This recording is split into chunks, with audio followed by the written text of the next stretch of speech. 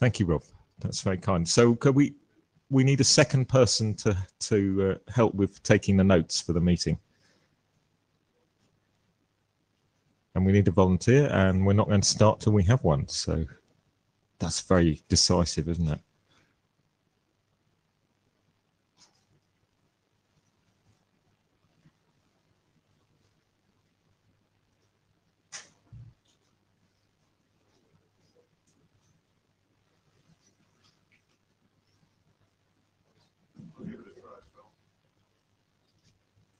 Thank you, Doug. That's really kind.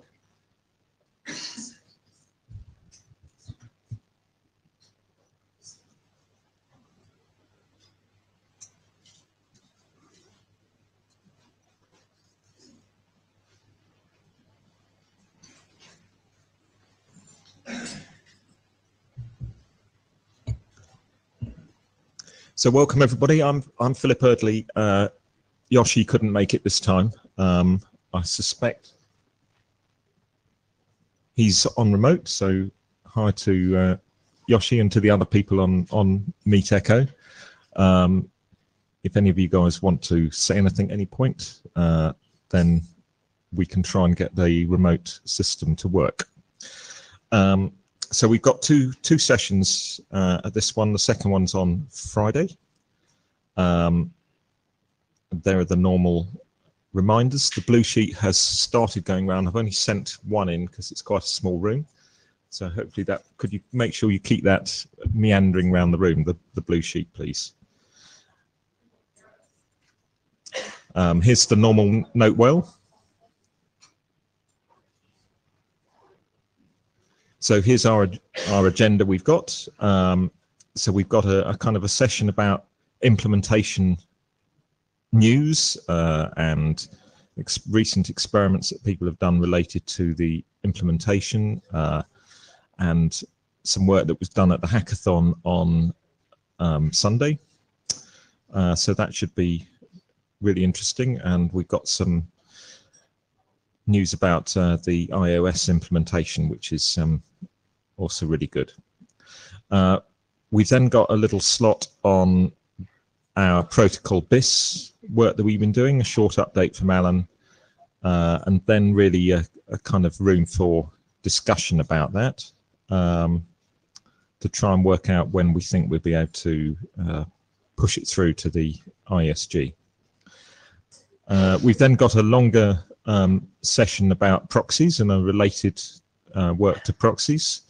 So there's a couple of new drafts there from Olivier and from Vlad. So hopefully there'll be enough time there to get some really good discussion going. And then on Friday, we've got a couple of other interesting talks. So there's one from Marcus about a proposal about how to do robust session establishment, and one from Quentin, which is a proposal for fast subflow creation. So both of those in theory can have some impact on the protocol BIS, I think. I think they're sort of proposals that could impact on it. I didn't think there was time to squeeze all of that stuff into one session, so we'll have a little wrap up at the end, just to at the end of Friday, just to revisit what we think we need to do on the protocol BIS. That's the agenda. Did I forget anybody requested a presentation slot or anything? Everybody happy? Excellent. So just two slides about the working group status. So firstly, about completing the BIS, which is our primary goal of the working group, to complete it on the standards track. We need to complete agreement on some of the items that have been raised, and we've been working on the last few meetings. We had a talk at a discussion about this at the last meeting in Chicago about our different choices, and we basically decided to wait for implementations to catch up with what the new one or two of the new things that have been added in the BIS document. And because clearly, in order to be on the standards track, we need some implementation to go forward. So hopefully we're getting close, as we will discuss shortly, to being able to then push that on.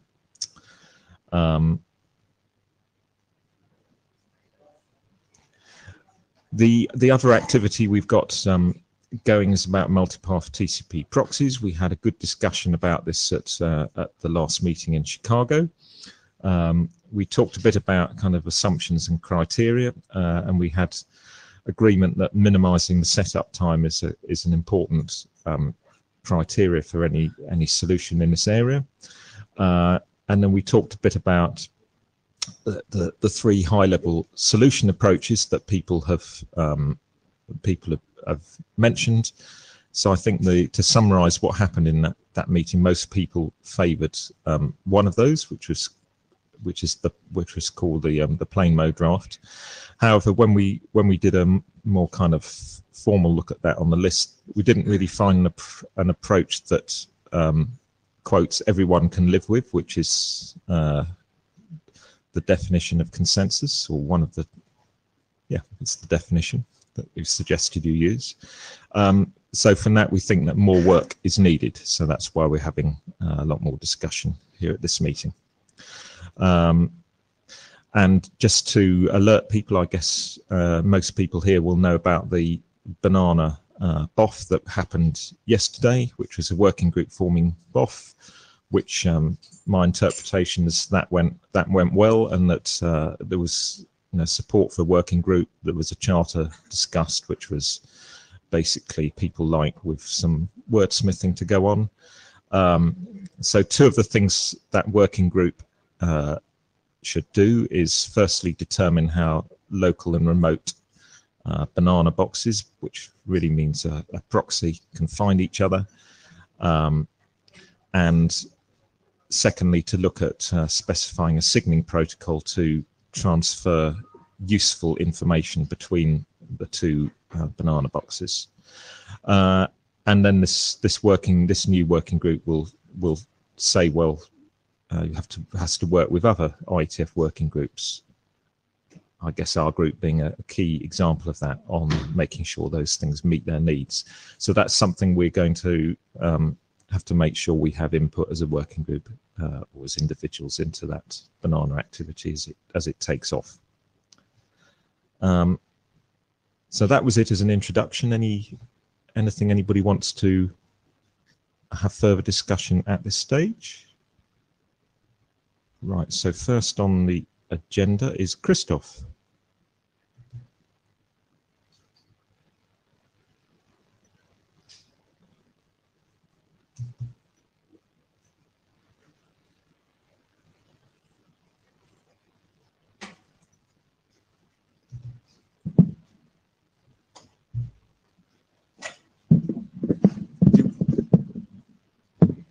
The PDF's okay, isn't it? Yeah.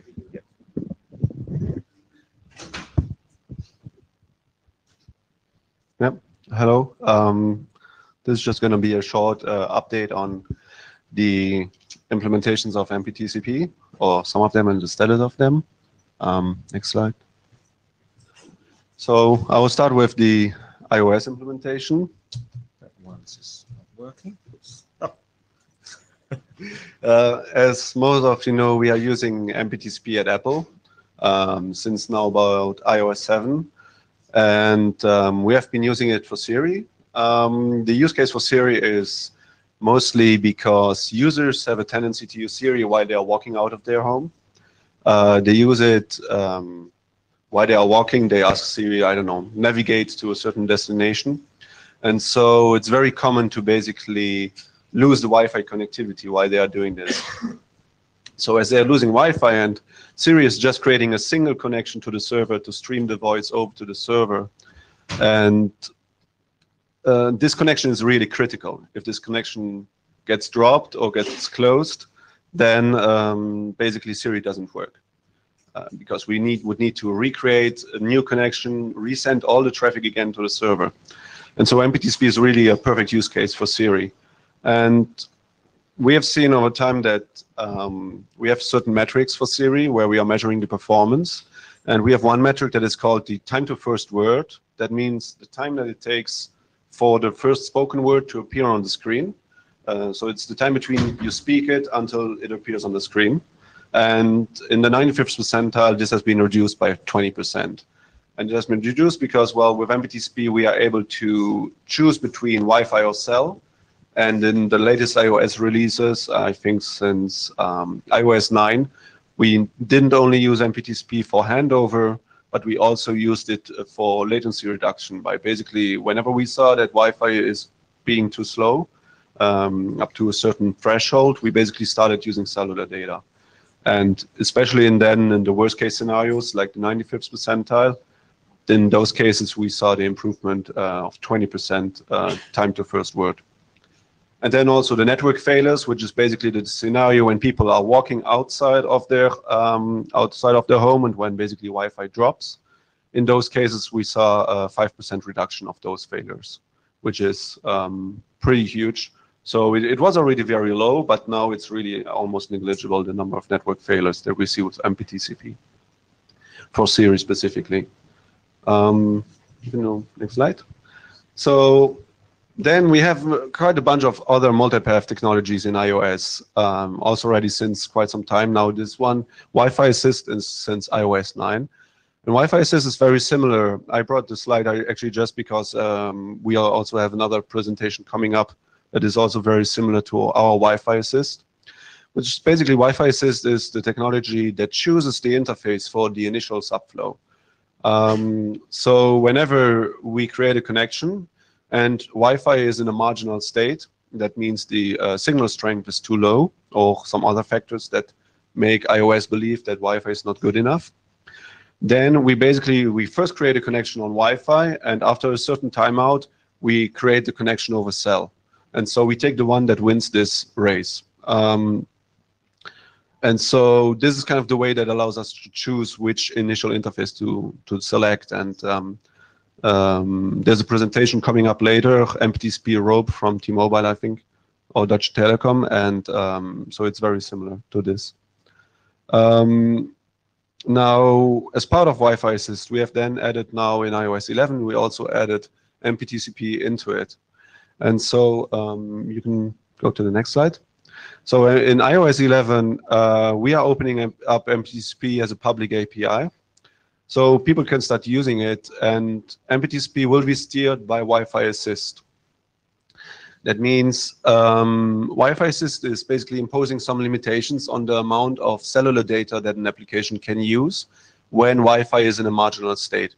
So that means basically when Wi-Fi is available, usually people don't expect that an application uses cellular data. But Wi-Fi Assist enables the usage of cellular data even when Wi-Fi is there. And so Wi-Fi Assist is simply putting a cap on the amount of data one can send on cellular when Wi-Fi is available. And Mptcp is just going to be part of this limitation and part of those triggers that send traffic over the cellular data. And so in iOS 11, the opening up of the API will be done in 3 different ways. We use the handover mode, which tries to minimize cellular data usage at all cost, the interactive mode that we are using for Siri, and the aggregation mode that is available for developers only.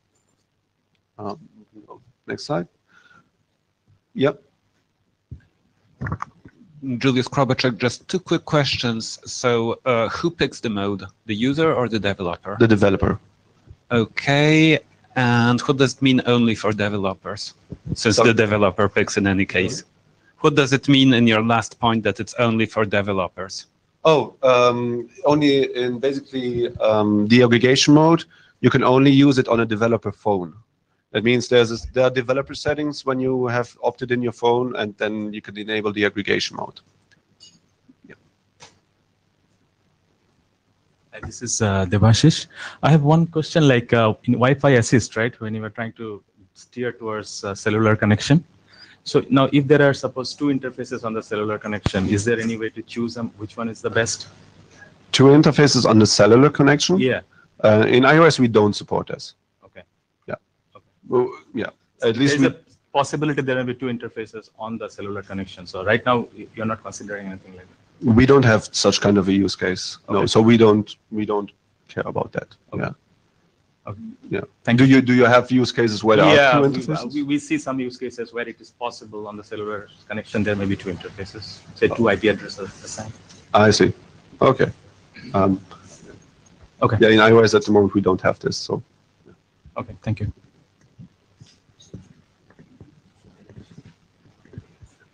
So the handover mode. The handover mode, whenever Wi-Fi is available, we only create a connection on the Wi-Fi interface, and we don't use cellular at all.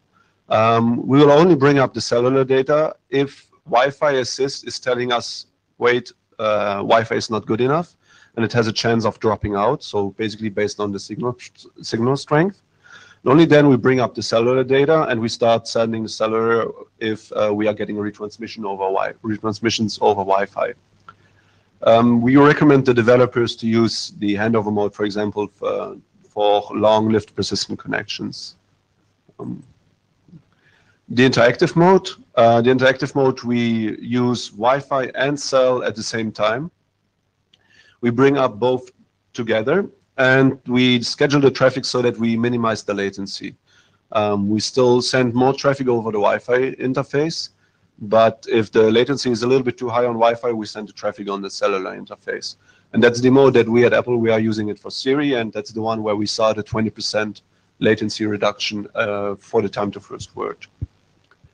For this particular mode, we recommend to only use it for latency sensitive and low volume flows because they can actually send quite a lot of data on the cellular interface.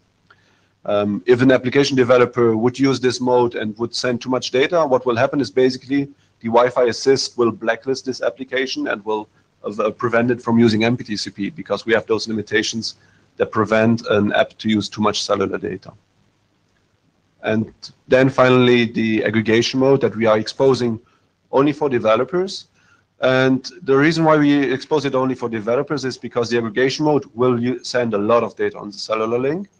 And we are basically looking for use cases. What use cases do you see, or the developers see, or maybe here in this room see, where this tiny little bit of additional capacity would be worth the cost of sending so much data on cellular link? Because at best, one can only double the capacity of the Wi-Fi link. That's the maximum one can do. And so the use cases seem to be very narrow and very specialized and not for the general public. So that's why we restricted it for now only for developers. Next slide. Yeah, and so that's all about iOS 11. The API is open, and starting in September, October, we will be sending out the updates for iOS 11 to all customers. And from that moment on, we hope that many application developers will start using it. And I hope that maybe in a year I will be here and be able to show some numbers. We will see that. Now let's get to the next one, to the Linux implementation. On June 4th, we have released a new Mptcp stable kernel. It's based on version 4.4 of the upstream Linux kernel. The new features in this release were that there were 2 new socket options that allow applications to select the scheduler and the path manager. It has been several years now that we had multiple different schedulers and path managers to use in Linux, and one could choose them with the syscontrol. Now they can also be chosen through a socket option. One use case for Mptcp was where people were setting it up on a home gateway router, for example, and basically doing bonding of multiple interfaces.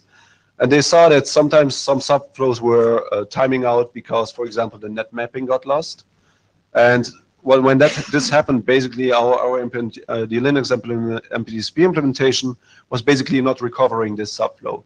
So in this new release, what we added is basically whenever a subflow dies because of timeouts or some other reason, we basically create a new subflow again so that this interface can be used again. So that's also new in the new release. And finally, we also have an Mptcp info API to get more details about the subflows, more details about the state of the Mptcp connection. So that's new on the Linux side, and the implementation is available on the usual website. Yeah, and that's all from my side. Markus from Deutsche Telekom. I have a question related to the iOS implementation. Do you plan in future to support MPTCP proxies from the iOS itself? I cannot make any statement about future unreleased products. Sorry. Okay. Thanks. We can discuss later. Okay.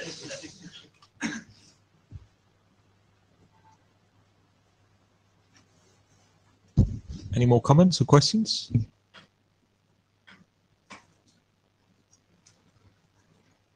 Thanks, that's really interesting, and I hope there are lots of application developers who can now start using it easily via the API in iOS. That's great. Who's up next? Fabian. Is Fabian here? Oh. Which one of these is it?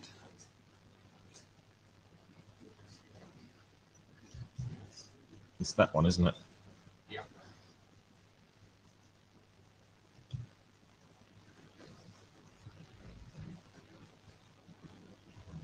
I don't know why that's done that.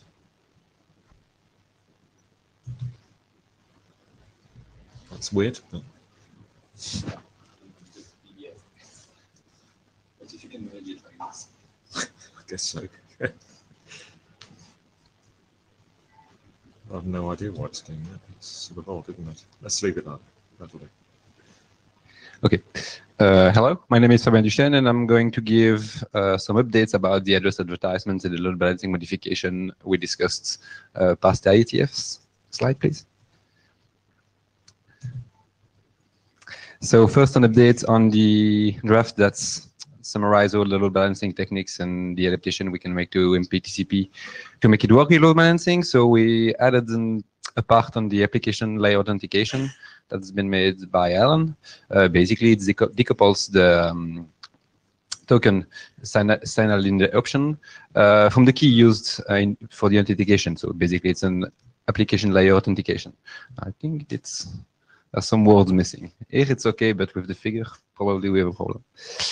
The next step for this draft is to add some security consideration because we haven't done it yet and it's still important. Next slide, please. So about the address advertisements, we discussed that a lot during IETF 96 and 97. Out of 5 proposals we made, we kept 2, which were the no join flag in the MPK table and the echo flag in the address. So what was that? Next slide, please. Just a quick recap of what it was. The no join was basically allowing the load balancer to tell a client, please don't send an MP join on that address because it cannot be used to join. So here we have the example with the green IP that cannot be used to send join. Why? Because the load balancer are hashing most of the time based on the 5 tuple. So if a join tried to join on this address, the server may hash it to another server, and then it will not join. So the no join was just allowing the load balancer to tell the clients, please don't join on this address. Next slide, please. The other one was making the address reliable. It seemed important in load balancing, and I will show why after. But to make the address reliable, basically we use the echo technique. So if you look here, we send an address with the echo bit to 0, meaning it's a real address, it's an address advertisement. This one is lost. So without receiving an echo bit to 1, the server will just send the address again until it receives an acknowledgement for that. So the acknowledgement is the echo bit. Next slide, please. So with this, we try to make Mptcp friendlier to load balancer and Anycast. Oh, well, what was the point? The point was we were trying to change slightly Mptcp to make it work with existing load balancer. A lot of done has been work to modify load balancer to make them work with Mptcp. Here we are taking the problem in another way, making, okay, we don't change load balancer because they are there and nobody is going to upgrade them to support Mptcp. And we change Mptcp to make it work with those load balancer. How did we do that? First, we implemented the 2 proposals that I presented just before. So the no join and the reliable address. And we designed path manager that was specific for the load balancing use case. Next slide, please. So what's the general idea of this load balancing path manager. It's actually pretty simple. Say you have to add a public IP address to each server. I know it's sometimes complicated, but this is the design we're trying to make. So you add a public IP address that doesn't pass through the load balancer on each server. It could be an IP address or an IPv6, for instance, and this is more realistic. Just a /64 or /56, sorry. So you add a range on the server. So the server can generate IPs and send them to the client. So the server needs to advertise it reliably to the client. Why? Because the idea here is to put the load balancer off path. So when the first subflow is established, the first thing the server will do is advertise the new IP address, the one that's directly connected to the internet, so the client can join this address. Then you put the first subflow in backup mode, so you don't use it. You don't cut it because it can still be useful if the new subflow is cut, but you put basically the load balancer off path. So you expect all of the traffic, or except the 3 or 4 packets that are used for the three-way handshake and the address, to go through on a separate link. With this, the load balancer is kind of only used to match the client and the server. So you use the load balancer that will make the decision, you go to this or this server, then you connect directly to the server and you don't use the load balancer connection again. The implication of that is you don't need big hardware to make your load balancer. You don't need a lot of reliability because if the load balancer goes down during the connection continues, and that's the idea. So you could, it's a bit of a stretch, but you could make a load balancer with a Raspberry Pi. For all I know, it would work. Next slide, please. So the pseudocode for the load balancing path manager is pretty simple. It's basically generate a new IP. Why generating a new IP? When you have a range, for some security purpose, there is a discussion about that in a paper that I will present after. But you could say, okay, I will not just add one public IP address on my server because I don't want the whole world to know how to directly connect to my server. So on the fly here, we generate a new IP in an IPv6 range, and we advertise that new IP only to that client. So the client will connect to that one, and when the client disconnects, this IP address is removed and it's not used again. So you generate the IP, you advertise it to the client, and you set the backup mode on the first subflow. Next slide, please. So how does this work with layer 4 load balancer and modified load balancer? On the most left part, you have the traditional NAT setup, where basically all the traffic goes through the load balancer, upstream and downstream. Everything goes through the load balancer. In that case, the load balancer is a bottleneck because all the traffic is going through him. In the middle, you have direct server return. This is heavily used in the industry. Basically, all the traffic coming from the clients to the server is going through the load balancer. But the traffic coming from the server to the client is using a dedicated link. This is good when the client downloads files, but when you upload files, the load balancer is still a bottleneck. So this architecture we know that there are a lot of DSR, so direct server return in the wild, so we were like, we could use those architecture to make it better with Mptcp. So if you look at the Mptcp figure, the red traffic is the establishment of the first subflow. So the subflow that's used to advertise the address. And then in blue, you have all the traffic that goes both ways between the clients and the server. So the load balancer is not used. Next slide, please. So to evaluate this, we took that very simple setup where you have a 100 megabit per second link between the client and the load balancer. The load balancer is a traditional Linux LVS. We didn't change anything. It's just like it's used in the wild. Then all the servers have a direct 1 gigabit per second link connected to the server. We run a lot of clients, HTTP clients, that are downloading or uploading files between the client and the server. So what you would expect showing that is that the clients download that roughly 1 gigabit per second in Mptcp and roughly 100 megabits per second in TCP. Next slide, please. So the result, there were a lot of figures. So I will not be able to prove anything here because I need a lot of figure to prove what I'm saying. So you have two solutions. You believe me or you read the paper after. But if I have to present all the figure, this discussion will be longer than the one on the proxy, and nobody wants that. So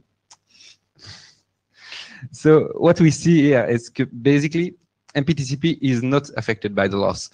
Here, yeah, clearly it's not ramping up fast, but it's because of the latency. We have a 200 milliseconds latency. If I showed you the figure without the latency, you could see that actually Mptcp is not affected by the loss. It could be if the ad address, and that's why this proposal was important, if the ad address is not reliable when you have loss, this will impact Mptcp a lot for bigger file size, because here we were downloading 4 gigabytes in total, split it in 1 KB, 10 KB, 100 KB. So when you have very huge file size, if the ad address is lost, the fast subflow will not be established. And then it costs a lot in terms of performance, because you will download a big file via the 100 megabits interface.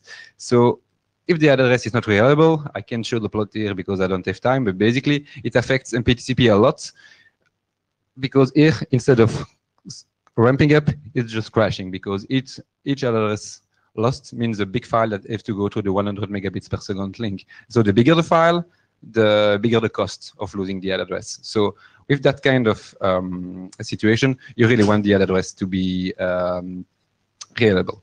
Next slide, please.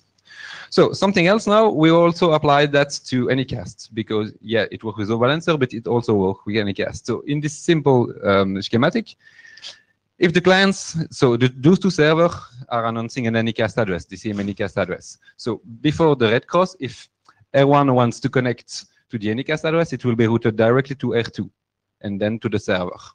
If during the TCP connection, the links between R1 and R2 fail, then the client will be sent to the node that is connected to R4. Then what happened to the TCP connection? It's resetted. And we don't want that, because if I was downloading a huge file and then cut in the middle of that and I receive a reset, I will have to start again probably. So I don't want that. So next slide, please. We made a setup to simulate that. On the router here, you have the Anycast address that is routed through the server. Each server does have the Anycast address and a public IP on the same interface. So it's just a routing configuration. We are not removing a link, but each server does have the Anycast address on the loopback and public prefix. So what do? We will send packets. The router will do some ECMP and basically just load balance the traffic amongst the 3 servers. So what happened next, please? So what happened? We simulated a reconfiguration of the network, like I showed 2 slides earlier, when the links go down. So we have 3 servers, and every 10 seconds, we remove a server from the CMP pool. So all the traffic will have to go to the 2 servers. What do we see on this graph? Is in blue, it's the total bandwidth. So when everything goes fine, we have roughly 3 gigabits, because each server is connected to via 1 gigabit link. So you have 3 gigabits, but when one server goes down, you are down to 2 gigabits, which is the sum of the 2 other links. So that's expected. So you see every 10 seconds, we have a drop of roughly 5 seconds, because that's what we do. And then we re-add it, and that's why it's ramping up again. In red, you see the resets that we have received, and that's the problem that I described earlier. Is when you are reconfigured to another server, you will get a reset. Here, you see that we have huge spike in resets when the server is removed from the ACMP pool, which is logical because that server cannot be reached, so you are hashed to another server. But we also see a spike in the resets when the server is set back again, because ACMP just recomputes all the hash, and then a fraction of the flow will be sent to the server. So you will get reset in that case too. Next slide, please. With Mptcp, that's what we expected. We have no drop in the bandwidth and no reset is sent. Why? Because even if the Anycast address subflow fails, the direct connection to the public IP address is not disconnected. It means that no client will be interrupted during a download. Sure enough, if the server stays down and the connection from the client is terminated by the client and then reestablished, then it will be hashed to another server. But with Mptcp, you basically allow your clients to finish what they are doing when you are reconfiguring the network. So when you reconfigure the Anycast network, you don't disconnect people. They will just have the time to finish their download, and then they will be hashed to another server. Yeah, it's okay. So in conclusion, we made some simple change to Mptcp, and I have to insist it's very simple, and that was the idea. To make it work with unmodified load balancer, we are improving the performance, the reliability, and we are solving the bottleneck problem we have with net configurations. And we also allow Mptcp to be deployed and used in any cast service, which is a new use case. I don't remember even seeing anything said about that. So all the results will be presented in a paper that will be presented in October in ICNP in Toronto. And that's it for me. Yeah, Alan. I just wanted to clarify, this is using vanilla 6824 bits as it stands now. This wasn't any further modification. Yeah, no, there is no modifications vanilla. Thanks. Alan Ford. Great, thank you. Thanks, Sammy. Let's just see where we're at. Excellent.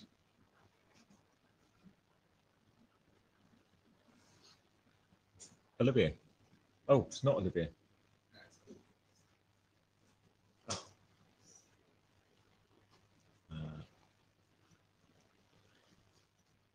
How is the blue sheet doing? Where's it got to? The blue sheet? Where is the blue sheet? Has everybody on this side signed the blue sheet? One or two haven't. And nobody on this side signed it. Can we keep it moving? Yeah, sorry. Thank you. Quentin. So hello everyone, I'm Quentin, and I will do a short presentation about the hackathon, what we have done, and to trigger some discussion about the RFC 6824 piece. So next slide, please.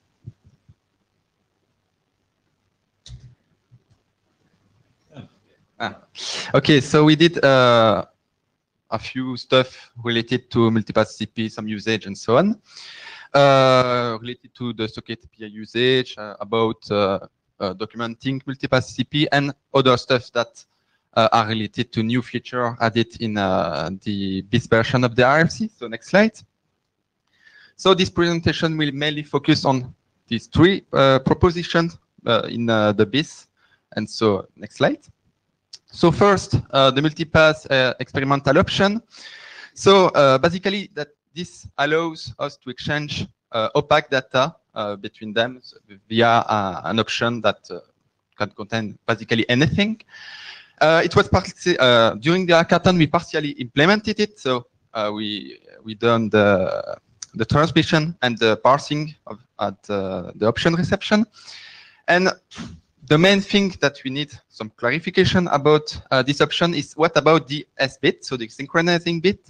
So basically what it does, it says that when you set the synchronizing bit, you require that, or at least you expect some response from the remote host. And the question is about, is that to be reliable? What about if the packet that contains an option with an S bit is lost? Do we have to ensure that it is send or not, basically?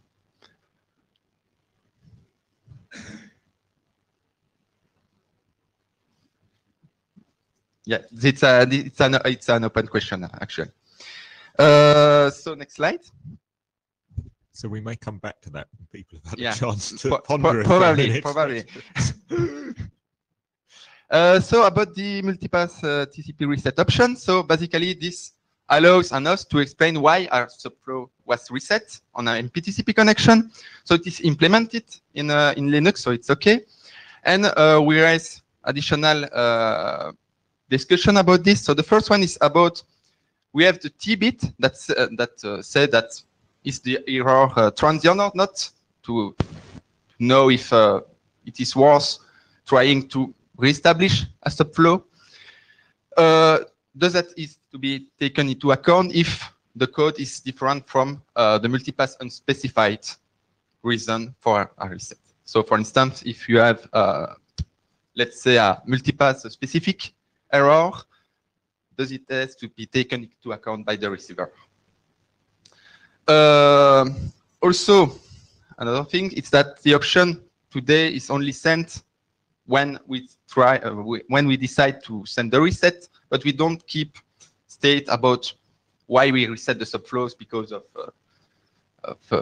memory reasons and resource reasons. So next slide, please.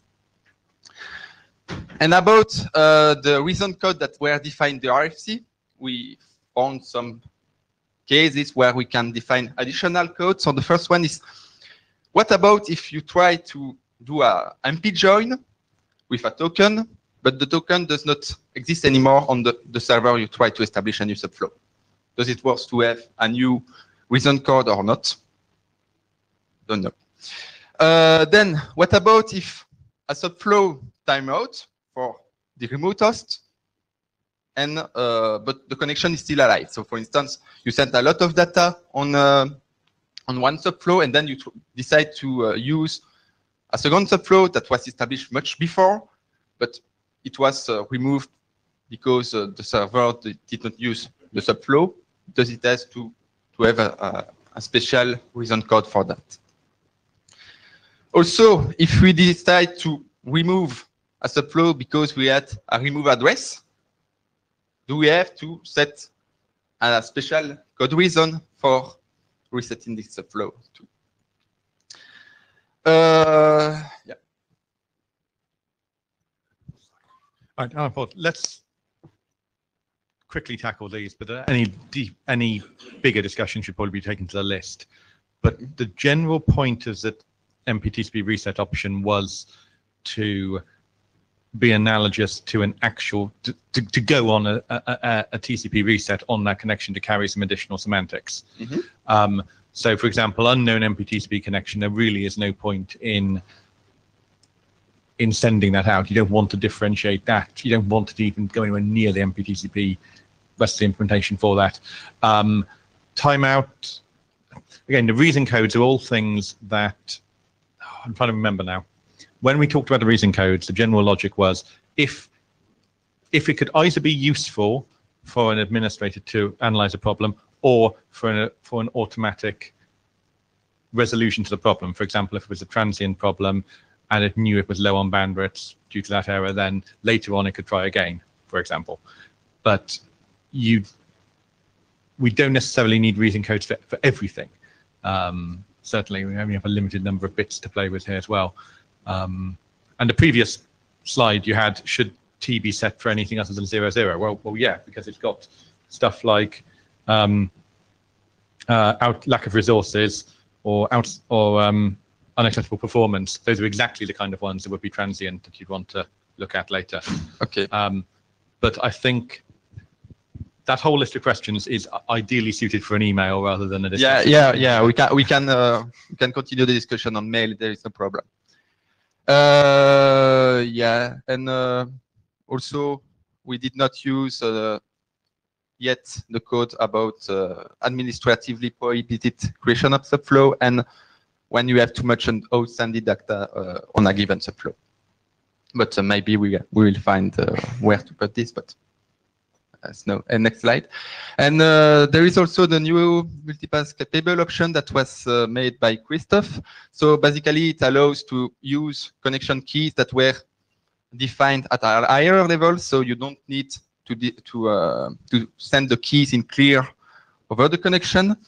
And I think it works according to Christophe. So yeah. And that's it for me.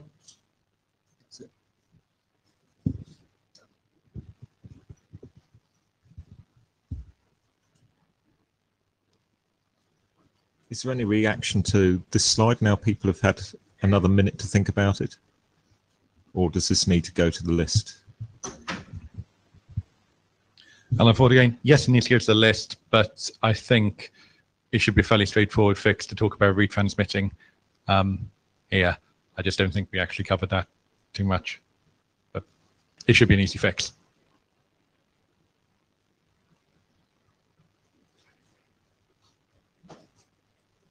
Julius Krobachek, for the peanut gallery, the people who have come here out of sheer interest, what's the application of this thing? What's the application? Does somebody want to take that question?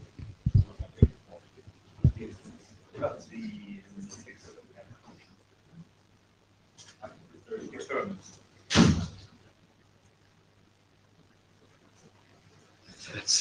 Local experiments is the answer.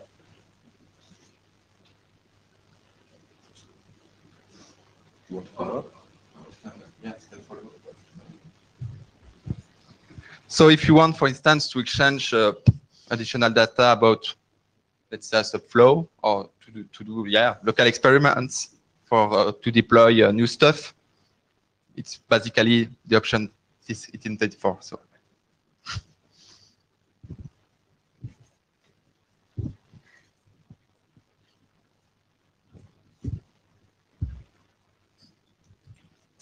Thanks, Quentin.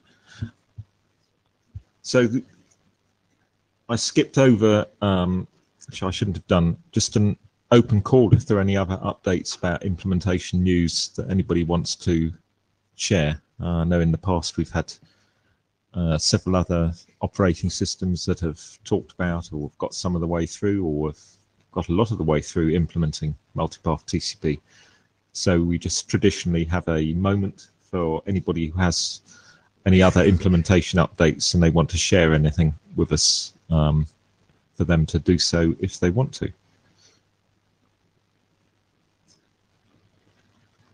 Okay, so we will move on to the protocol BIS spot with Alan.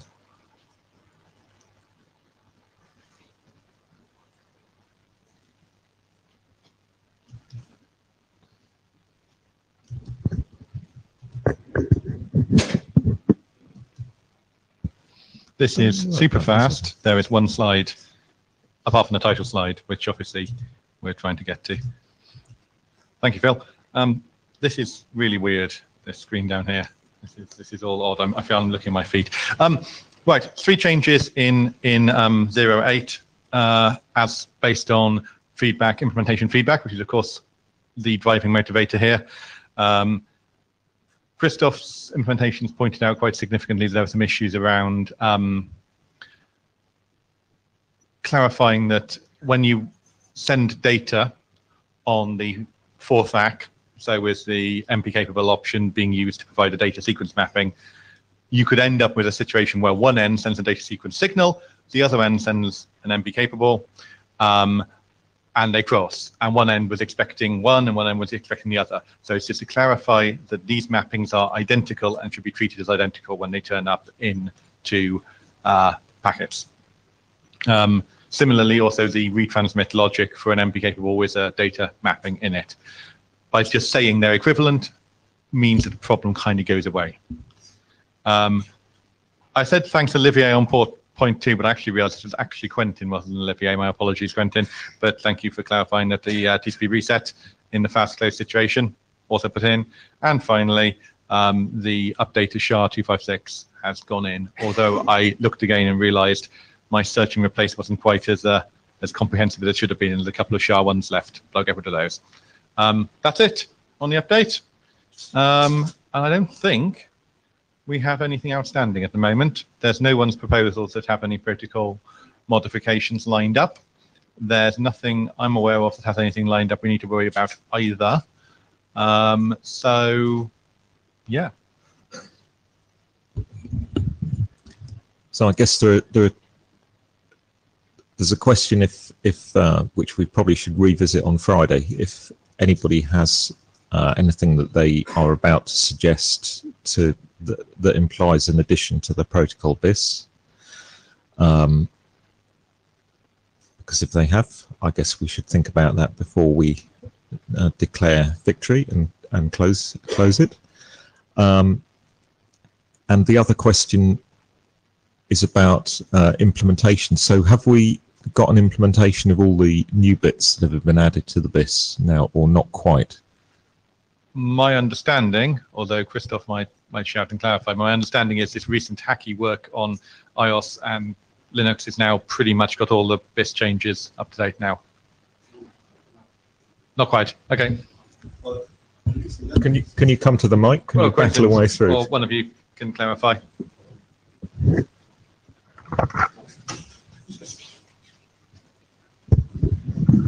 At least Linux, like during the hackathon, we implemented with Olivier and the rest of the team. We implemented all the BIS pieces, but iOS now. Okay, sorry. Right, yeah. So it's not that we haven't got an interoperable implementation of all, but we have one implementation of everything. So your Linux implementation that's now publicly available has all the BIS items in, or the bit is going to be released soon, basically. Yeah, the code still needs to be released. Version. Like none of the code that was worked on during the hackathon has been released. Been released. No, yeah, but I guess it's going to happen. But yeah, okay. So pending a kind of just pushing it out, then it is now everything in the BIS has been implemented. So I guess that Mia, is that enough one implementation to push it in standards track and send it?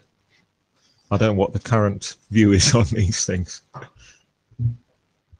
I think that's mostly the judgment of the working group, because there's no common rule, because all the implementation, all the protocols are so different. Okay, right. It should be justified in the Shepard write-up. Right. Okay. So we will have to discuss that. I mean, we've got 2 implementations of almost most of the protocol, and then there's these new bits in the BIS which would have 1 implementation. So we'll have to talk about whether that's adequate. And yeah, maybe we should talk a bit more about timings on Friday. Is the 256 SHA-256 implementation, is that in the BIS or not as yet? Not yet. Okay. For people out there, that was Christoph saying it's not yet in it. Okay, so we should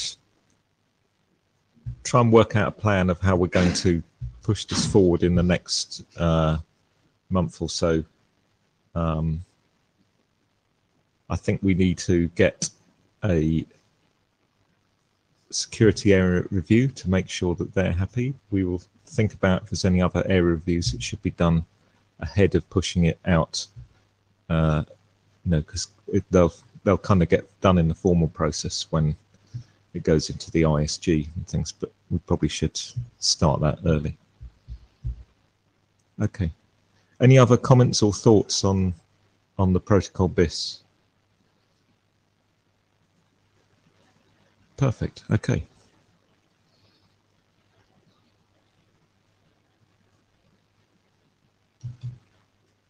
So we're now moving on to our proxy mini session with excuse me, with 2 new drafts, one from Olivier and one from Vlad. So we got a good deal of time for discussion about both of them. We got about 65 minutes or so, just over an hour. So we should be able to get a good discussion about them both. Now, how are the blue sheets doing? I haven't seen it come down. Oh, it has. Who has not signed the blue sheet yet?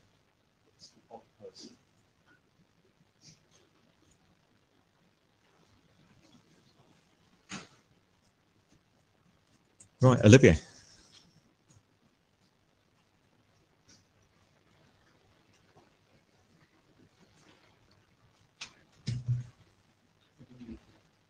Do you want to use your own? Yeah.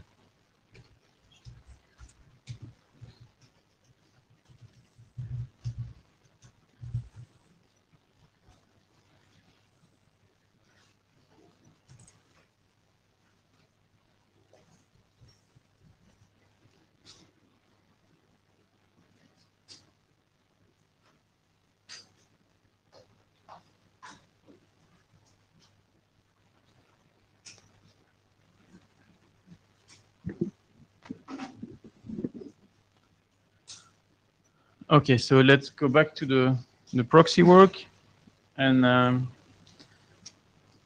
let's first come back to the motivation. So if you remember, if you were in Mptcp since the beginning, you know that we've had a lot of troubles with middle boxes, and we had to fight a lot with the middle box, and we managed to have something which works over the global internet. And now the next question is, can we design a middle box that would benefit to Mptcp? So can we get something more thanks to the utilization of a middle box? And this is part of the charter. And at the bottom, you see the current charter of Mptcp working group. And during the last year, there have been several proposals that have been discussed. So there is a draft plain mode, which has been mentioned earlier. There is a draft transparent mode. There is SOX 5. There will be SOX 6 that will be presented by Vlad later on. So there is a family of solutions that try to address the problem.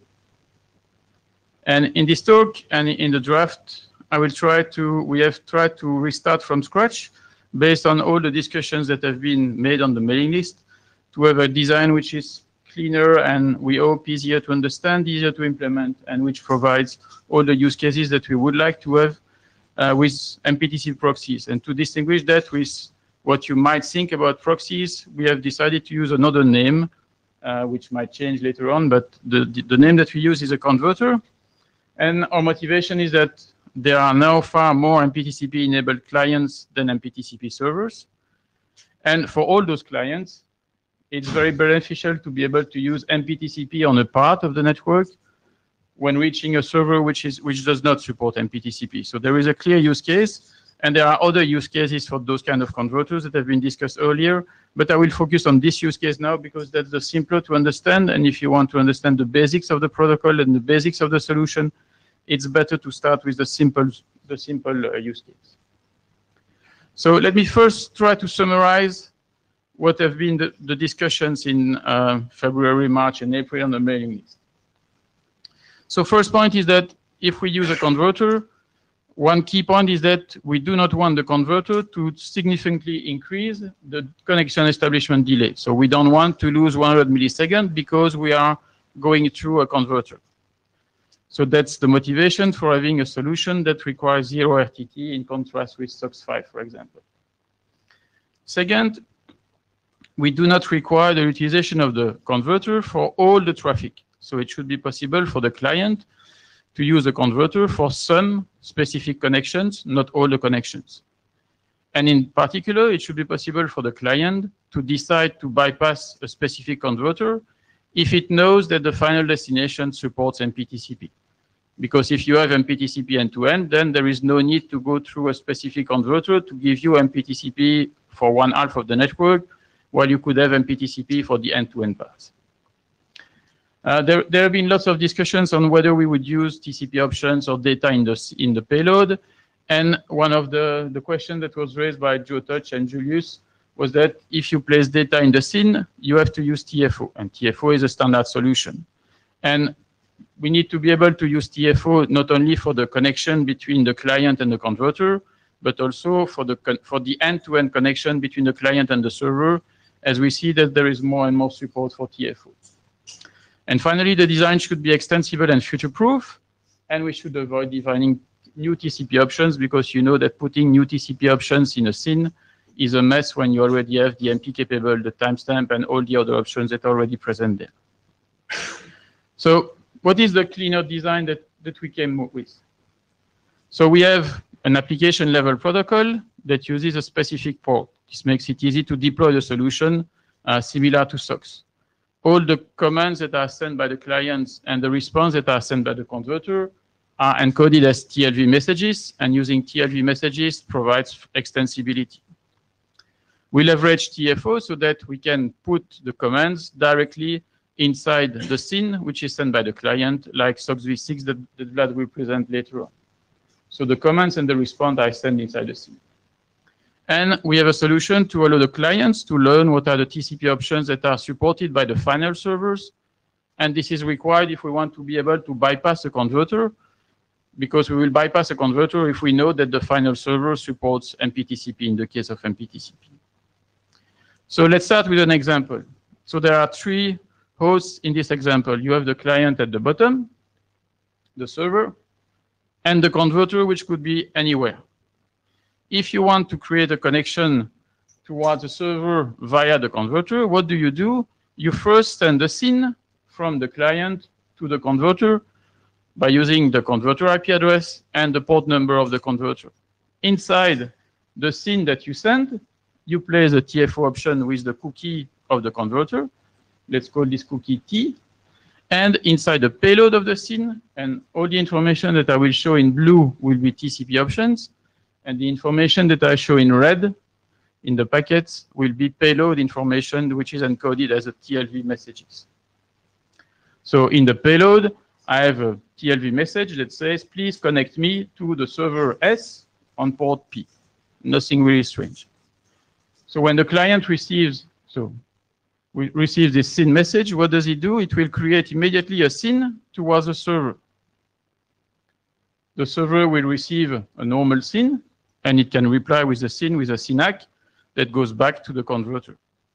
And the converter will return the SYNAC to the client to confirm the establishment. At that point, we have two TCP connections. There is one connection from the client to the converter, and one connection from the converter to the final server. And these two connections are glued together in the converter by the application running on the converter. So all the data that comes from the client will go to this connection, and all the data that comes from the server will go to the connection to the client. Nothing really difficult. Okay? So let's look at that in more details with two examples with different TCP connections. So our motivation is Mptcp. So let's look at what happens when you try to open an Mptcp connection through the converter. So to open an Mptcp connection, I have to put the MP capable option in the SYN. So I put the MP capable option in the SYN, and in the payload, I indicate that I want to connect to the specified server on the specified port. The converter will send a SYN which contains the MP capable option to the final server. And let's assume that the server supports Mptcp and uses RFC 6824 bis, which means that it provides its key in the MP capable option while there was no key in the MP capable option of the SYN. So you have the key of the server, which is returned as a TCP option. The information arrives on the converter. And what the converter does is that it accepts the establishment of the connection. And once you have accepted the establishment of the connection, you need to inform the client that the connection can be established. And you need to let the client know that the server supports Mptcp. And to do that, what we do simply is that we copy the content of the extended header. So all the TCP options that were in the SYN plus ACK, we put them inside the TLV message, which is part of the payload on the SYN plus ACK, which is returned to the client. And then the client, when it receives the SYN plus ACK, which contains this TLV information, it will know by parsing the TCP extended header that this connection to the server will be using Mptcp from the client to the server, so that the next connection that the client will want to open to the server, it will know that this server supports Mptcp, and so there is no need to go through the converter to reach this server. TFO. We want to use TFO here. That's easy. But we also want to be able to use TFO from here to there. Let's look at what happens if we want to use TFO through the converter. So again, we assume that we already have a cookie from the converter because we have had many connections through the converter. And if I want to do TFO with a server, you remember that in TFO, we do that in two steps. First, I send a TFO option, which is empty to the server. The server replies with a cookie, and then I can use a cookie to send data in the next TCP connection. So how do we do that when we have a converter? I will send a SYN, which contains the TFO cookie of the converter inside the TCP option. And in the TLV message of the SYN, I have the connect command. And I have additional information which contains TFO, an empty TFO option. So the converter will recognize that, and it will send a SYN with an empty TFO option to the final destination. So the final destination receives a SYN with an empty TFO option. What does it do when it receives a SYN with an empty TFO option? It returns the cookie that corresponds to this TCP connection. So the cookie, let's call this SC. The cookie SC is returned back to the converter. And the converter does the same as with the MP capable option. It simply copies the TFO option and puts it back inside the payload of the SYN plus ACK, which is returned to the client. And the client can extract the server cookie and use it for the next connection that it will create for the same server. So let's look at the next connection. So this is the second connection. On the state of the client, we have the server cookie, which is known. So when we send the scene to the converter, this is a scene that contains data because we are using TFO. And before the data, we have the connect command, and we have the TCP option, which contains TFO and the server cookie that we have received in the previous connection. The converter will copy this information in the scene that it sends to the server and will copy the data. The server sees the server cookie that it has sent for this specific client. It recognizes it, and it accepts the data. And then it replies with the SYN plus ACK, and the SYN plus ACK is returned to the client, and the connection is established. So we can support both Mptcp, TFO, and other stuff with that.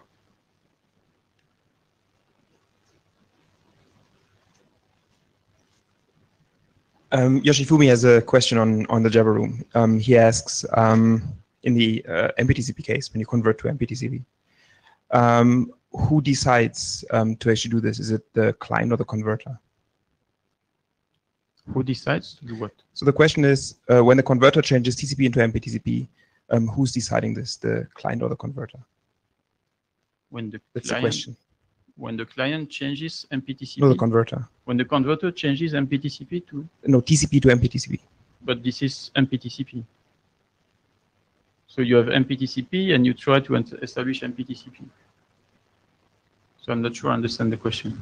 Me neither. Maybe he says something later on. I'll let you know. So of course, if the server does not support Mptcp, then you don't have MP capable back, and you learn that you have Mptcp here and regular TCP there. Hi, Alan Ford. How do we, this may be coming up on another slide. How do we add another subflow to this? Well, if the client wanted to talk directly to the server at this point, since both ends can be. So when you have that, you have two TCP connections, or two Mptcp connections in this example. You have one from the client to the converter, and one from the converter to the final server. Yep. So if the client adds a subflow, the subflow will be added between the client and the converter. If the server adds a subflow, it will be added there. So nothing would go direct from the client to the server? So it's not a bypass where you can go direct from the client to the server. So this would add lots of complexity to do that for a single Mptcp connection. And I think it's easier to just test the first connection. And if you determine that the destination is MP capable, then you can open the next Mptcp connection towards this server. Oh, I see. In many use cases, you have a large number of connections anyway to the server. And if not, you can apply a kind of API-able solution, or you can also try to open in parallel two connections, one via the converter and one directly to the server, and you just take the one that does Mptcp and works correctly. Okay, so the presence of all this red stuff tells you that the red stuff here tells you that the server supports Mptcp. Right, and of course that wasn't in your previous example. And in the previous example, it wasn't there. Okay, thanks. Hi, Vladimir Oltano. So my question has something to do with TFO. Isn't it a bit dangerous to tell the client your TFO cookie? So the client gets to know the proxy's TFO cookie, and then it can do all kinds of nasty stuff with it. Yeah, so the question is, why do you give the TFO cookie to the client and not keep it on the converter itself? Yes. It really depends on what's your type of deployment that you have on the converter. So if you think of a converter that has a single IP address, and this single IP address is shared by all the clients, then you don't want to reveal the cookie which is mapped to this IP address to all the clients, because they could be able to do traffic directly. But if you have a deployment where the converter has not a single IP address, but a pool of IP addresses, and you map client address on one address of the pool, for example, then it makes sense to send the cookie back to the client. I see. Okay, thanks.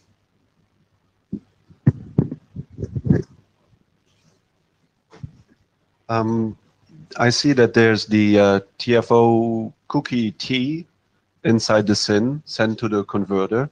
So it kind of, I think in the draft it said like it recommends to proactively refresh the cookie. So my question is, how much do we rely on TFO for this SYN? Like, if for what another reason, even if it's not because of the cookie, we fall back, does it still work? I think so, but. So so the question is, what happens if, for example, the converter changes its cookie, and so we have a wrong cookie on the client side? But that's the normal procedure of TFO that would apply there. So you would not hack the content of the data. So you would not hack the message there, and there would be a fallback, and you would restart, and you would have 2 FTT instead of 1 FTT in this case. The leg to the server will be extended. Yeah, and that's the normal TFO procedure.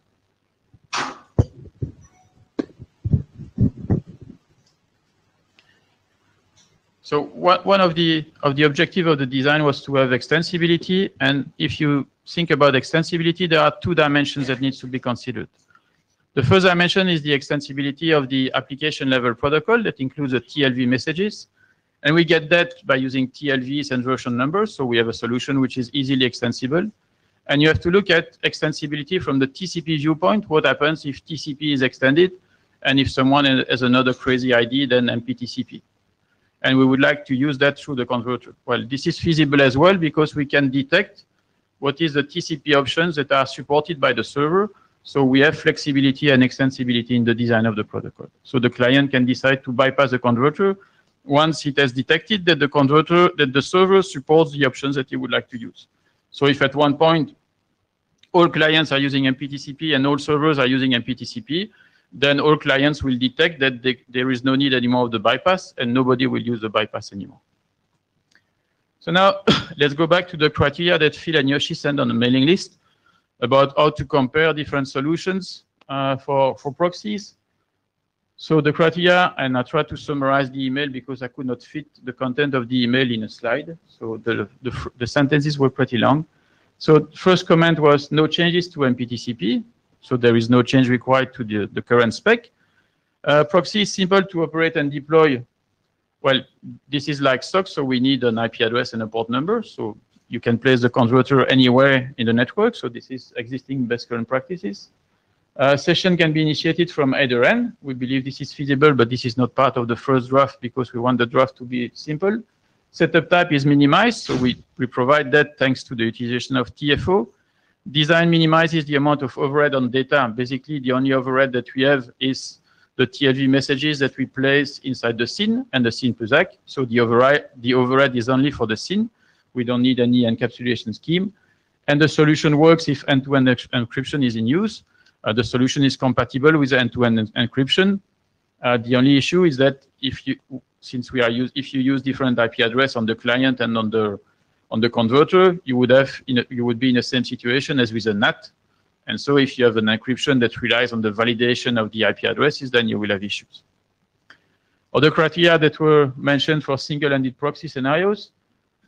The proxy is unlikely to be on both default paths. So this is the case. The converter can be anywhere in the network. Clarify whether the proxy simply forwards. Well, the converter terminates TCP connection and maintains states for the 2 TCP connections from the client to the converter and from the converter to the server. Allows hosts to have traffic that doesn't get proxies. So this can be based on policies or automatic bypass once you have detected that the server supports the TCP option that you want to use. And host and proxy need to authenticate. We believe that it's possible to put authentication scheme in the protocol by using the TLV messages.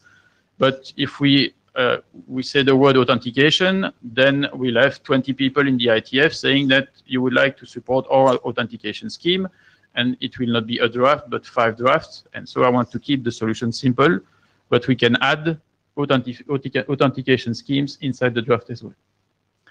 So to conclude, this is a new design which takes into account all the commands that have been raised on the list.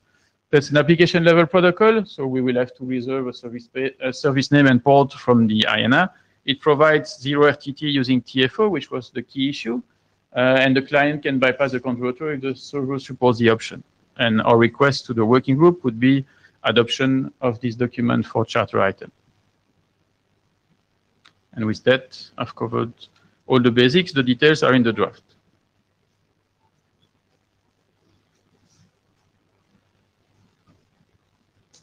Julius Krobachek. So I'll make some more substantial comments perhaps after the SOC 6 talk. Here I have just two minor comments. One is about extensibility. I haven't found in the draft where you say what to do when you see an unknown TLV. The intent is pretty clear, but you don't actually say it. When you see an unknown TLV? Yes. Or there is an error TLV in the draft? Yes, so you give the error, but you never say what to do. Never say what to do. You never tell the implementer whether that he should return the error and drop the connection, which I assume is the intent. Okay, this needs to be said. And the other thing, so again, that's something, the intent is perfectly clear. So you say that it's a normal user space proxy. Now you are doing some rather exciting stuff with TCP in here. Okay, for very good reasons. I understand very well why you're doing that, but you're returning the unchanged SYN header, SYN ACK header, and you are actually replying by a SYN ACK only after you've received the SYN ACK from the other side. Yeah, and the reason why we are replying with the SYN ACK only when we have received the SYN ACK is that we want to be able to test whether the connection to the server works correctly, because we know that there are many API-based solutions where you try to open multiple TCP connections in parallel to a given server. And it's important that you are not in a situation where some of the connections always succeed even if the server is not there, because this would produce new types of failure scenarios that would be difficult to detect by the applications. So that's for very, very good reasons. So it's clear that there are some small changes to be done to the interactions between the application and the TCP stack. Yeah. This is not something that a student who is doing networking 101 will be able to implement in one afternoon. Nor even 301. Yeah.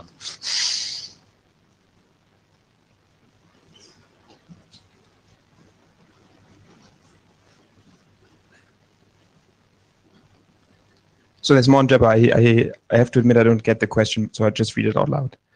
In the scenario of a middle box between an end device, there's more, okay, with only plain TCP support and a middle box talking to a server in the platform in Mptcp, is the client the middle box?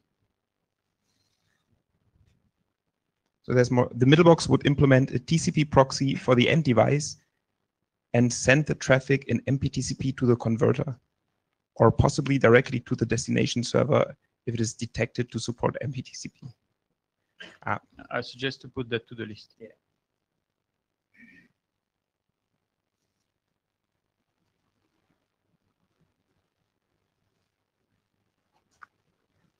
Mia Kühlewind, is this working here? As you say correctly, this is kind of an application layer protocol, and it's also not, it can also not, or it can be used for other things than just Mptcp. So I assume this is not the right group. Sorry to say that. So the discussion on the mailing list was that it was important to have a solution which is extensible. Yeah. So we came up with a solution which is extensible. No, I mean, this was not a comment about this is the right or wrong solution or whatever. I just think this is a wrong group to work on this solution. You're speaking as an individual or as an... Right now as an individual, but I can change it anytime. No, but I think, yeah, just one clarification to this one. I think that's, yeah, it depends what ambition do we have as a working group. If we want the solution to be specific to the Mptcp, the document will talk only about how we'll handle the Mptcp connections, and we don't talk about the other usage outside Mptcp. So it's just a matter of, I would say, scoping of the document. So if that's what we want, we can say clearly in the specification that it's only for handling the MP capable, and the handling of other TCP option is out of scope of this document, and we are done. For me, it's just a matter of scoping of the specification. Yeah. That's, I mean, like, you cannot say you can use it for other things, but we don't look at it, so it's scope. And further, if it's an application layer protocol, which is, I think, the correct term, it's not Mptcp. We have to remind ourselves why we ended with the application layer proxy. This is one of the main comments that we received in the mailing, that people say that if you wanted a proxy, just reserve a port number. And we are hearing what the working group wants. And that's why we are asking to raise the port. If now you say that's no, this is the direction, So, we go back as we have earlier. That's no, no. So this is the right direction, but it's not the right working group. Someone make. Yeah, and like actually, additional question. Say this also say. Then I thought about which one is the right working group. Right, don't have a good answer yet. But to some extent, it sounds a little bit like ICE as well. So maybe this is something to look at. If you can use existing protocols for this use case. But then my question will be, what do you think will fit in the last charter item, which is the working group will explore whether an MPTCP OA middle box would be useful, where So at least one NOS is MPTCP enabled. So if you look at the charter on the first slide, Yes. I think we are answering the charter. So this charter doesn't. So the charter defines what yes. the working group is expected to do. Yes, but it doesn't mean that this has to result in an MPTCP document or in any kind of outcome. It will explore the options, and probably what's really in scope would be maybe an informal document that is describing how to use options that may or may not be developed in other groups. So I think we should talk about it off in a sort of smaller gathering, because it's quite tedious for most people which IETF working group things are done in.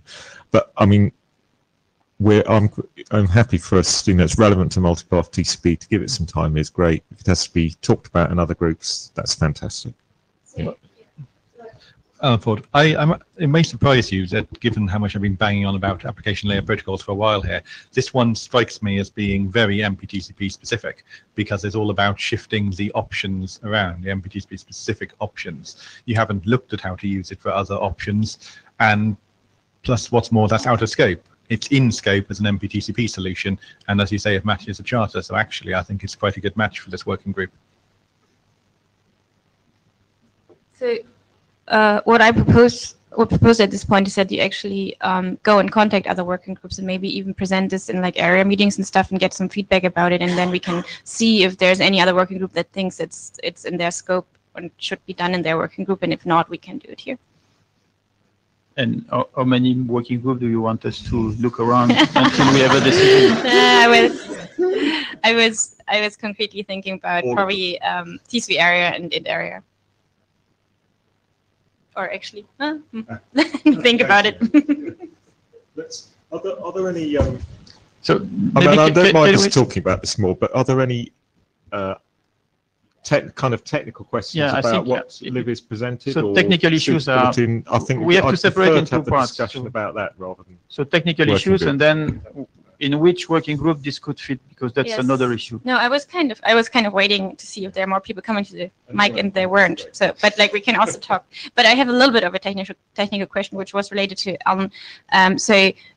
you did say this can be used for other TCP options, and when I look at it, I think it would be super easy to use it for other TCP options. It would like be straight, right? Like there's actually no change required. So I think this is actually not MPTCP specific. It's TCP specific, yes.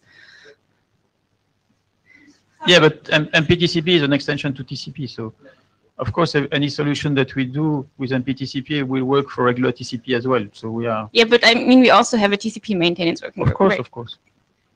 But they never had this issue. So they have produced Windows scale, they have produced timestamp, they have produced lots of draft and lots of solution, and they never had this issue because there was no use case where you have two access networks and there is a strong benefit of having MPTCP on a part of the network. They haven't seen that use case. So this use case comes from MPTCP and from the utilization of MPTCP. I think that you have a proxy that implements a new option while like one of the endpoint doesn't implement the option is a very general use case for all kind of TCP extensions. The benefit here is larger than for other options, yes, but they have this use case. Yeah, but they don't have documents on explaining how to do this use case as far as I know. Because nobody proposed it, so you might propose it there.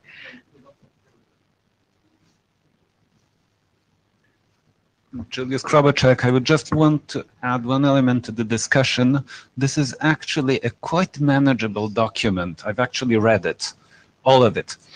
And it's written with an eye to something that we sometimes neglect, that is implementability. Okay, there are a few things. So for example, there is one thing, you cannot take a domain name, which makes it, and since you are doing strange things with TCP, you might want to implement it in a specific environment. So the fact that there are no domain names makes it much more implementable. And I cannot help but wonder whether if this document goes through a number of other working groups, it will still be a manageable and implementable protocol. I'm not sure, but the reason why there is no domain name in the connect message, in contrast with SOX, for example, is that we want to provide zero RTT. So we don't want to be in a situation where when the client sends a connect request to the converter has to do a DNS lookup before sending the SID. And that's a feature and not a bug. And the side effect is that it becomes doable in kernel space, which Yes. is a welcome side effect. Yeah, that's a side effect.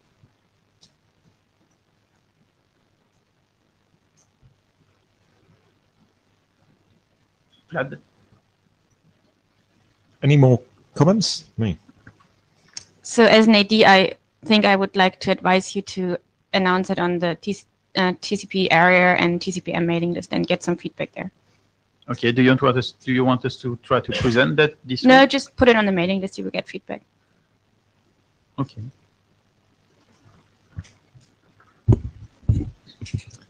Just to add to Julius's comment, it is nice and readable, this draft. It's good, so thank you and congratulations to the people who wrote it. It's got a nice protocol model and stuff, which is how people are advised to write this sort of document. So it's, you know, don't be, I'm basically I'm trying to encourage everybody here to go away and read it. You will be able to get through it, I think, and it would be great to have comments from people on, I was going to say on our mailing list, but on any mailing list you fancy. But start on this one, that would be great. I also just want to say, as an individual contributor, I like the proposal. Yeah, and thank you to the authors for really listening to the feedback that they've been on. Yeah, thank you to the contributors for really listening to the feedback that they've been on the previous documents and discussion we had last time, and the follow-on discussion to that, because it's really come over that you've tried to react to that. We've heard from at least one person, which is Julius, who had some issues with some of the previous approaches. And maybe it's worth trying specifically to get comments from some of the other people who had comments to see if they can live with the approach that's proposed. Because to ask your question about the that you want adoption, I think, well, firstly, we need to give people more of a chance to read it and get some comments on the mailing list, supportive or with suggestions. You know, and secondly, in order to have the consensus, it can be a working group item here or somewhere else in another working group. We've got to make sure that it's a solution that everyone can live with. I mean, that's kind of the definition, isn't it? So we've got to make sure that happens, or that people can come to the decision that that's you know, not a criteria. Any more comments?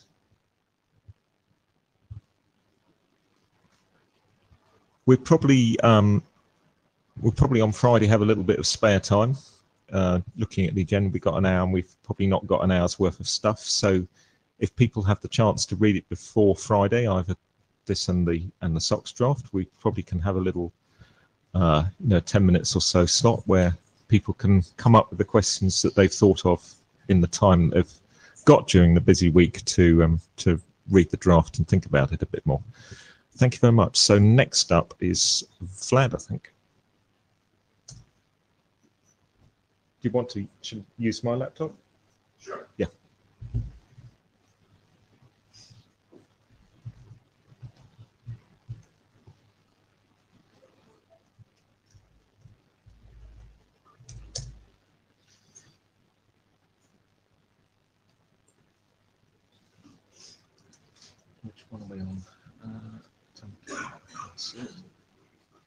Which one? Are you one of those?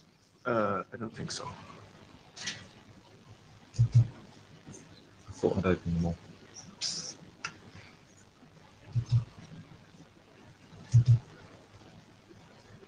Should be called SOC 6. It should be called SOCs. Is there SOCs on there? No, I thought I'd saved them all. I haven't.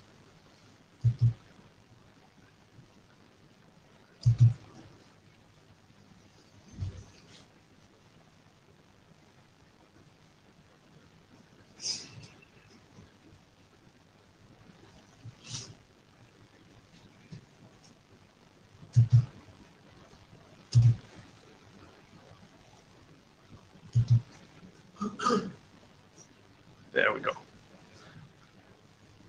Cool. Okay, so I'm Vlad, and I'm going to talk about SOX Protocol version 6. So next slide, please. So SOX 5 is 20 years old, and it really needed a facelift.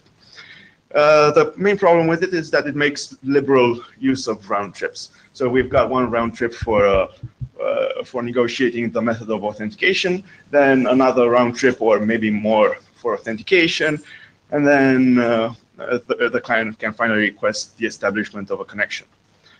Now, not only is it very chatty, but in the meantime, there have been people have been developing zero-RTT authentication methods. So if the two entities had already communicated, they can authenticate in just in only one message in further connection attempts.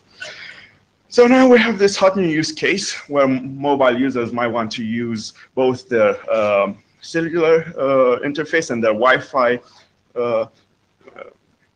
to basically get more bandwidth. Now the problem is that there's little to no MPTCP usage on the server side, so we need a proxy for that. And since these mobile networks have high latency, we really have to trim down on the RTT usage. So next slide, please. So in SOX version 6, we've done exactly that. So the client is very optimistic, and it attempts to send as much information up front as possible without waiting for the authentication step to conclude, if any authentication is required at all. So it advertises its supported authentication methods. It asks the proxy to establish a connection on its behalf, and also supplies some application data if it has application data available. And it also specifies whether the proxy should use TFO or not. And finally, it's also extensible. So we've added TCP-like options in order to do all kinds of cool stuff, like maybe ask the proxy to use a certain Mptcp packet scheduler or whatnot. These still remain to be discussed and standardized. And via these options that I've mentioned, zero-RTT authentication methods, zero-RTT authentication can be done via these options. So next slide. So let's take a look at how SOX 6 looks when compared to SOX 5. So in SOX 5, you can see that the client first advertises its authentication methods, and then the authentication proceeds, and then it sends a request, gets a reply, and then it can send data. So we've moved those 3 bits, the blue bit, the green bit, and the red bit. We've moved them, we've packaged them into one single message, which is the request, which the client sends at the very beginning of the connection. Then the server sends an authentication reply, which informs the client whether authentication has succeeded or whether further authentication is needed. Since this is the first connection, further authentication may probably be needed. After the authentication step has concluded, the proxy attempts to create a connection to the server and then sends an operation reply to the client telling it whether it had succeeded or not. So next slide, please. In subsequent connection attempts, the client can do zero-RTT authentication, in which case the server can attempt to initiate the connection as soon as it sees the request. So it sends an authentication reply and then an operation reply after the connection has been established. So next slide, please. So let's take a closer look at the request. So it's basically a mishmash of the method advertisement message and the request, along with some data. So please note that the client can include in some initial data as part of the request, while still asking the proxy not to use TFO. The options are in TLB format, and they can aside from authentication, zero RTT authentication data, they can include all kinds of other stuff that has yet to be standardized. So next slide, please. The authentication reply basically tells the client whether further authentication is needed or not, and also tells the client which, in case further authentication is needed, which method for authentication must proceed. In case authentication succeeded, it informs the client via which method the client got authenticated. So for example, if a client connects to the proxy via its home Wi-Fi, the server probably expects some kind of authentication. But then if it connects to the proxy via its cellular network, the proxy knows that the client is that the client is actually a paying customer, and basically tells the client, hey, we authenticated you via the no authentication required method, so that the client gets to learn that that it shouldn't attempt to do any kind of authentication when using its cellular network. So next slide, please. Finally, as soon as the proxy receives, so after the proxy attempts to connect to the remote server, it sends an operation reply, basically telling the client that it either had succeeded, or if it hasn't succeeded, it informs the client why it hasn't succeeded. So maybe the remote server has reset the connection, or maybe the connection timed out, or maybe the server is unreachable, or some other reason. Now, there's one field of particular interest here. It's called the initial data offset. So, if you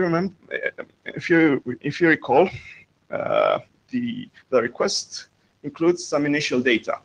Now, if further authentication is required, the server has to buffer that initial data.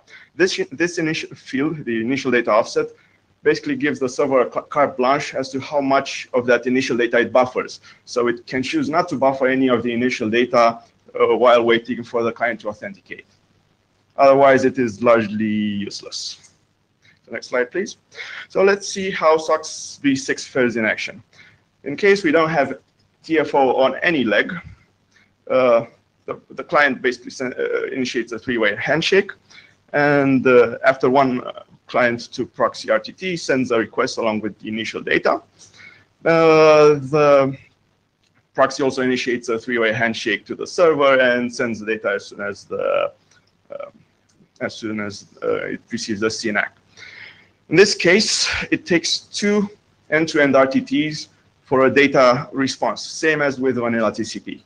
So there's no overhead in terms of delay. Next slide, please. Now, in case we have TFO on the proxy server leg, things get interesting. So the client gets to send so the client sends a SYN that also contains the request and some data that the proxy can send to the server. The proxy starts initiating the connection to the server as soon as it receives this SYN from the client. And thus, and as such, we shave off one client to proxy RTT. In other words, if the proxy is on path, we actually have negative overhead. This is highly advantageous for mobile networks where we have high delay at layer 2. So next slide, please. And finally, if we have TFO on all legs, the SYN that contains the request basically gets translated into a SYN that contains the initial data and is headed for the server, and the server can replies immediately, and we get a data response in one RTT. Same as with TFO without any without any proxy in the middle. Next slide, please. So, can we use multiple proxies? Yes. One solution would be to run socks over socks. So basically the client makes a request that contains another request in its initial data, and the initial data of the second request is the actual data that has to make it to the server. Socks can be stacked over socks multiple times, and no matter how many times we stack it, the RTT overhead is the same. So we get the data response in two RTTs if there isn't any TFO available, or in one RTT with TFO on all paths, on all legs of the path, regardless of how many servers we stack, regardless of how many times we stack socks over socks over socks. So no matter how many proxies we have on path, we've got the same overhead. Alternatively, we could just configure the first proxy to go via the second proxy. The second proxy doesn't necessarily have to be a SOC 6 proxy. We can use any other proxy technology. So next slide, please. So we do have an early prototype. So we have modified shadow socks. In case some of you might be familiar with that proxy, it uses its own protocol. We've modified it so that it speaks SOC 6, and we've also created a library that you can use to create SOC messages and write your own apps that use SOC 6. By the way, this is an early prototype, and there are some differences between this prototype and the draft. So finally, I'd like to say some words about how this compares to the other solutions. So they are similar in that when you strip the initial exchange between the client and the proxy, you end up with the plain data stream. So this, however, we use an entirely different starting point. So this is a purely layer 5 protocol. We do not use Synapse to signal that the remote server has accepted the connection or not. We actually use some TCP data for that. TFO or SYN data is not required, but it's required if you want zero RTT overhead. But if some middle box happens to strip TFO, then SOCS still works. And finally, if a middle box doesn't kill TCP, it surely can't kill SOCS. And with that, I'd like to thank you.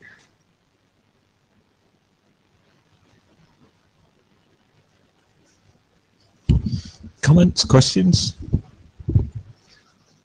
So first, thank you, Julius Krobachek.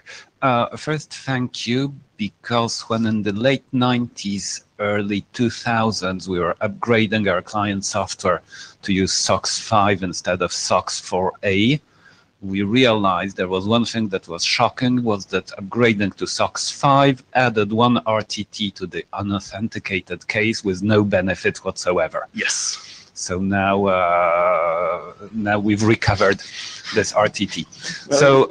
Well, you're welcome. It took 20 years, but well.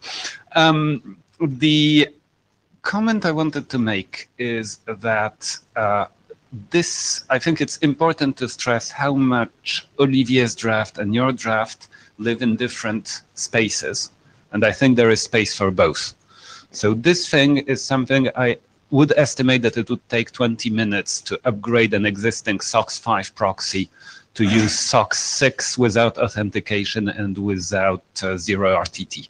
The simple thing would be very simple. I can imagine putting that in software that is not doing proxying just as a way of connecting to the software. I couldn't imagine using Olivier's technology for doing the same. It also has domain name, so it fits the needs of SOCS 5. So I think this has reason to exist even if Olivier's draft exists. The two are not at all mutually exclusive. And the other comment is, suppose that I'm writing a client for SOCS 6. Now my client will probably want to speak SOCS 5, want to speak SOCS 6, and will want to be able to speak to protocol converters. It doesn't care which it's speaking to. It just wants to establish, it wants the weaker guarantees that SOX gives with respect to a transport protocol converter, so it doesn't care which it speaks to. But the packet format between the protocol converter and the SOX protocol are very different. So on the client side, I have to make two completely different implementations. Now, I'm not saying it's a good idea. I don't know if it's a good idea. Generalizing often yields completely unmanageable protocols. But I wonder whether it would be possible to consider having the same packet format for both techniques and making it possible for a client, to connect somewhere and discover whether it's speaking to a protocol converter or a SOC 6 proxy. Well, I mean, I don't need an answer now. I'm just encouraging you to think about it. Well, the thing is, it all has to do with the message format. So the very first byte of the data stream has to be 4, 5, or 6 in our case. So Olivier's solution should begin with 7 or 107 or some other number. But other than that, it's No, I'm thinking of a single client that connects to a proxy. Mm-hmm. It doesn't. Oh, you mean in the server to client direction? Yeah, sure. Yes. So it basically should go like this. Hi, I'm a client. I wish to speak SOX version X. And then the server says, but I speak version Y. So my question would be rather, shouldn't SOX 6 support both protocols in a single unified protocol? Well, yes. I mean, if a client opens up a connection and says, I speak SOX 5, then the server should speak SOX 5. Great. So if you could turn back to the slide, it has the request on it. Yes. So the first byte is actually the major version number, same as in SOX 4 and SOX 5. So if a SOX 6 server gets a request that starts with a 5, just as in SOX 5, then it can start speaking SOX 5 to the client. Yes, that's clear. Mm-hmm. That's clear. I'm not sure how we can integrate that with Olivier's proposal.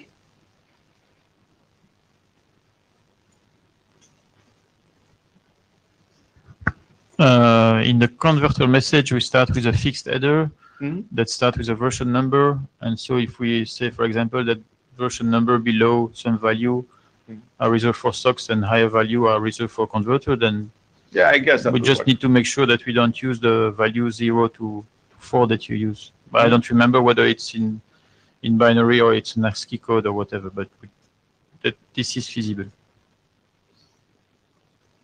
Yes, it's in binary format.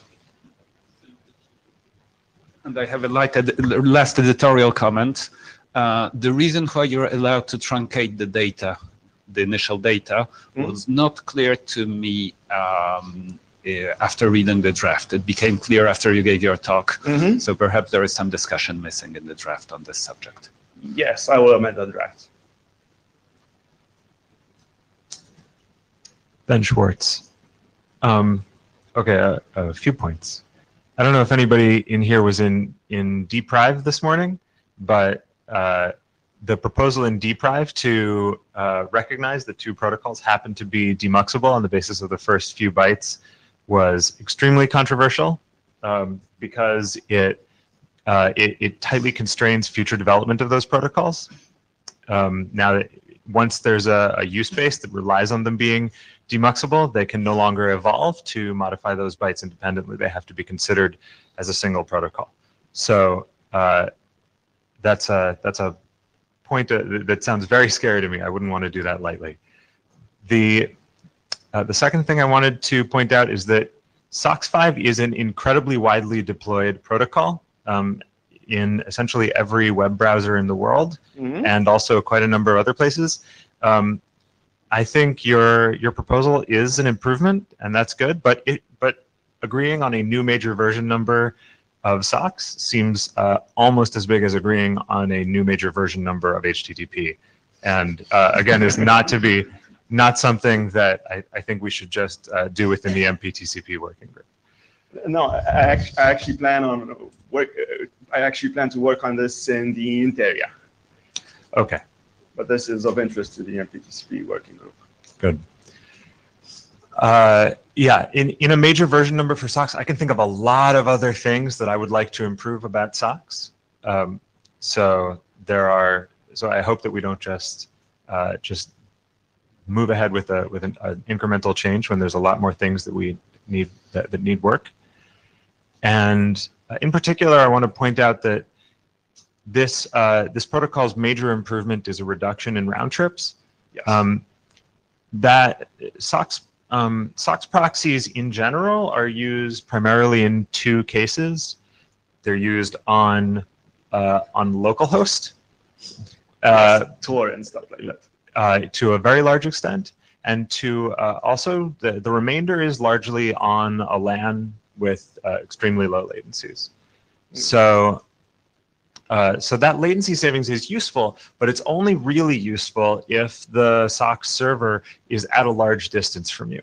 And if the SOX server is at a large distance from you, then you do not have a trusted network anymore, which in my view means that encryption using TLS or an equivalent protocol should be mandatory.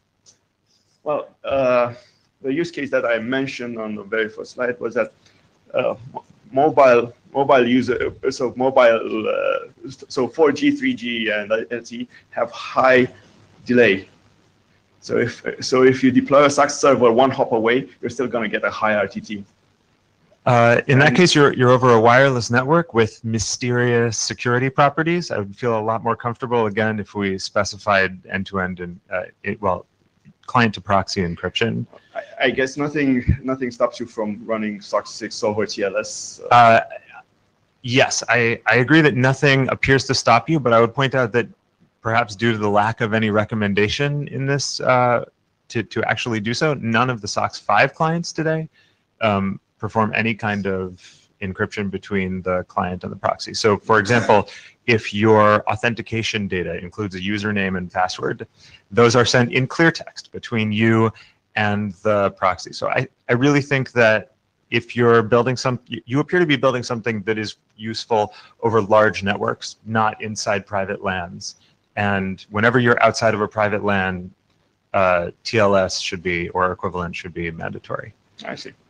The other, the final thing I want to point out is that this use case is already served by proxies over HTTP, including all of the zero RTT functionality. So I think we should think very carefully about whether we want to duplicate the functionality of modern HTTP proxies or whether we want to basically invest in improvements to those proxies. Mm-hmm. Yeah, I mainly have two comments to Ben. So the first one is that with Mptcp, there is already at least 2 deployments of using SOX solutions to the bonding of any type of access networks together through a SOX server. And one of them is public. That's the over-the-box solution from OVH in France. And they use shadow SOX with a solution where there is encryption on the different links. So this addresses the comment from Ben, and this is a solution which is SOX v5 with shadow SOX. It doesn't use TFO, but I guess if they could use your TFO code, they would be very happy to do that. So thanks for providing the code. And concerning the existence of HTTP proxies, this is nice. We have lots of HTTP proxies, but we have to remember that there are other traffics than HTTP. So we live in a world where there are other applications than HTTP. So we cannot only rely on HTTP proxies. I definitely want to clarify that HTTP proxies include the entire TCP proxying functionality that we are talking about here in the form of HTTP Connect.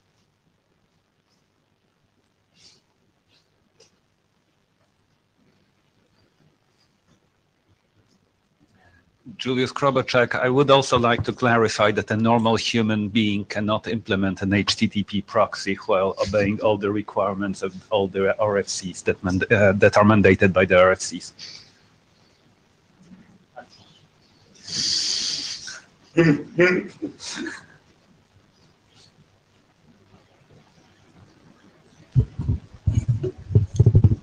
Any more comments or anything?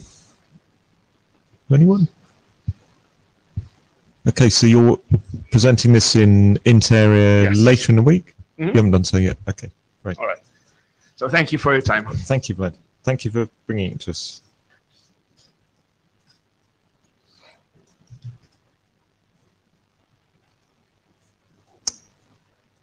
So that's great. We've reached the end of today's agenda.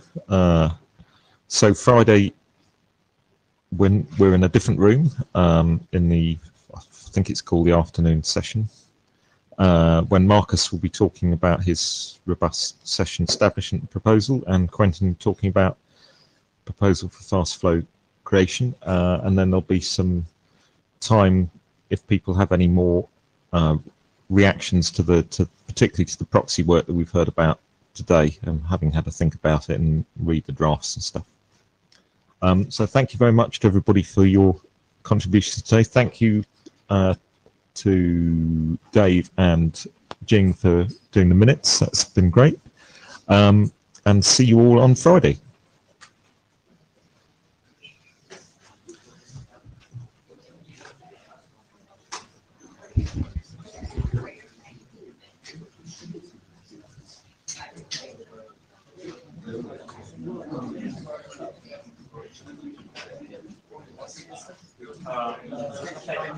Because 2 minutes TLS.